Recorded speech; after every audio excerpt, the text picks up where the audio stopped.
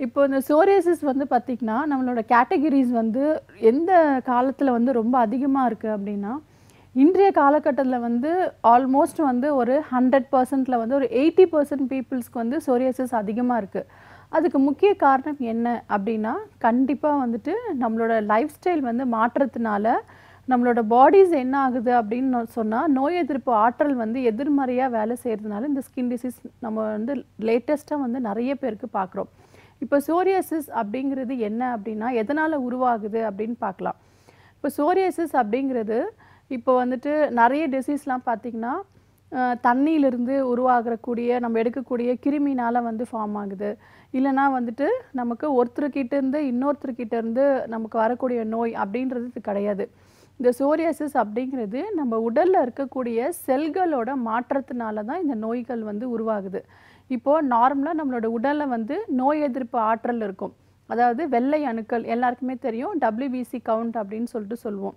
So அந்த வெள்ளை அணுக்களோட வேலை என்ன அப்படின்னா, நம்ம உடல்ல வந்துட்டு ஒரு கிருமி தாக்குது, ஒரு வைரஸோ, ஒரு பாக்டீரியாவோ தாக்குது அப்படின்னா, அந்த WBC என்ன பண்ணும் அப்படின்னா, தன்னோட நிலைய வந்துட்டு அதோட செல்கள் எல்லாமே பல மடங்கு வந்து உற்பத்தி பண்ணி, அந்த வைரஸ வந்துட்டு வெளிய தள்ளிட்டு, நம்மளோட உடம்ப வந்து தற்காத்து கொள்றதுக்காக, அது தன்னோட எண்ணிக்கைய வந்து அதிகப்படுத்திக்கிட்டே இருக்கும். இது வந்து எல்லாருக்குமே நார்மலா நடக்க வேண்டிய ஒரு விஷயம்.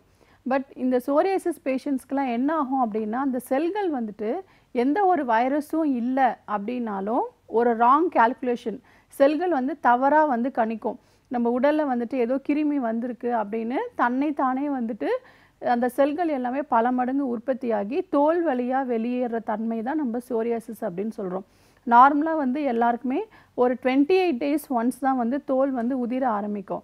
ஆனா சோரியாசிஸ்க்கு வந்து நாளுக்கு ஒரு முறையே வந்து தோல் உரியிறதுனால தான் நமக்கு அந்த தோல்கள் வந்து ரொம்ப ஃபாஸ்ட்டா உடல்ல வந்துட்டு உரியறத நம்ம பார்க்குறோம். நார்மலா வந்து சோரியாசிஸ் பேஷண்ட்ஸ்க்கு வந்துட்டு நம்ம தோல்கள் உதிர்றத கண்ணால பார்க்க முடியும். ஆனா நார்மலா எல்லாருக்குமே வந்து தோல் வந்து உதிரும். அது நம்ம கண்ணுக்கு தெரியறதில்ல. ஏன்னா ஃபாஸ்ட்டான ஒரு செல்கள் உற்பத்தினால இந்த சோரியாசிஸ் நோய் வருது. ஸோ இந்த கண்டிஷன்ஸ் பேருக்கு தான் நம்ம சோரியாசிஸ் காலாஞ்சகப்படை அப்படின்னு சொல்றோம். கண்டிப்பா டாக்டர்.